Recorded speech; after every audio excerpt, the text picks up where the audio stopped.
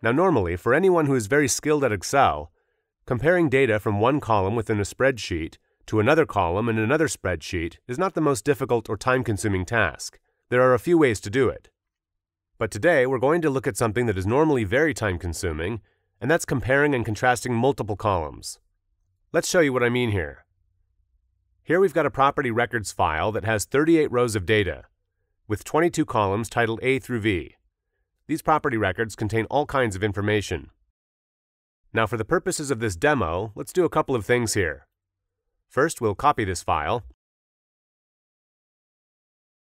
So now we've got two identical files, and we'll just quickly rename it.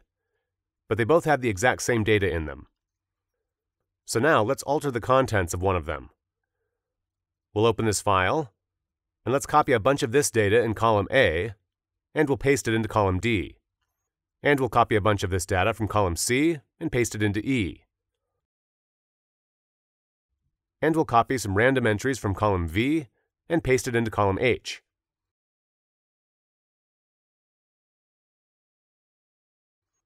And lastly, let's delete a bunch of these rows.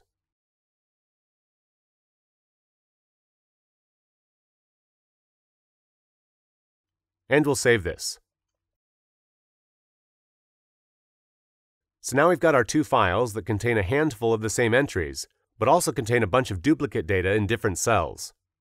So now, even if you're very skilled at Excel, especially with very large files that are like this, you're going to be spending hours trying to clean up this data. So let's show you what we can do with this tool. We'll open up the matching tool, and we'll be sure to enable the content so that it can run. If we click on More Details, we'll see that it's asking us to enable macros and enable data connection. So we'll go ahead and do that. Now we'll load up our two files into the tool. We'll click Browse and select our first file. Then click Browse and locate our second file. And we'll import the contents. And click OK. So again, in file A, we've got these handful of entries plus this duplicate data pasted in different columns. And in file B, we've got the original 38 rows with nothing else. First, I'll tell the tool what columns to compare to look for matched or unmatched data. Let's look at file A here, and I want the tool to extract the entries that match file B. So in the Start tab for file A, I'll select D, E, and H, and the same for file B. Now let's look at these matching options that we have. In this first case, we'd like to extract those matched entries, so I'll tell the tool to do so. I'll click Process, and it does so very quickly. Now in my folder where I have my tools saved, I'll see that a Files folder has been created, and this has my new comparison file automatically saved in it. Using columns D, E, and H to compare the two files, what data from file A was also in file B? Let's click on it, and it's those handful of rows that I didn't delete.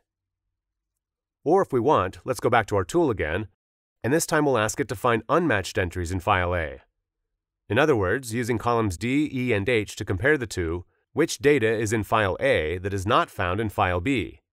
It should only be that data that we copied and pasted. So let's process, and click OK. We'll come to our folder where it's automatically saved, and check it. And indeed, it's extracted that data. You can compare any columns you like. You just need to make sure that you have the same number of columns in these settings. So 2 columns here, 2 columns here. Or 3 columns here, 3 columns here, and so on.